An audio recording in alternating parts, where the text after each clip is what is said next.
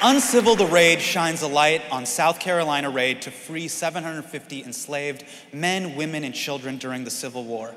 The mission required trust, determination, organization, courage, and a commitment to the freedom of others, values that survive to this day in the memories of the descendants of the raid. Here to accept the Peabody Award is Chenjerai Kumanyika.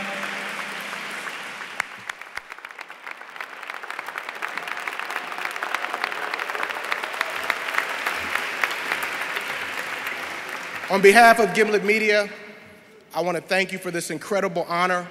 I want to start out by thanking my ancestors who survived despite America, not because of it. I want to thank my co-host, Jack Hitt. I want to thank my co-host, Jack Hitt, for those long conversations that led to this idea.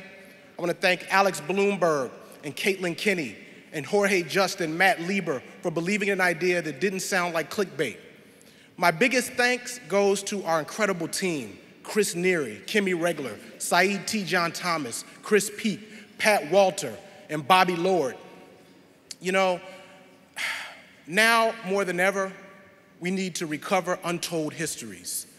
We need to recover the histories of Black people, indigenous people, brown people, queer people, feminists, who are participating in an ongoing resistance. In other words, we need to see history for what it is, a fight for the future. Thank you very much.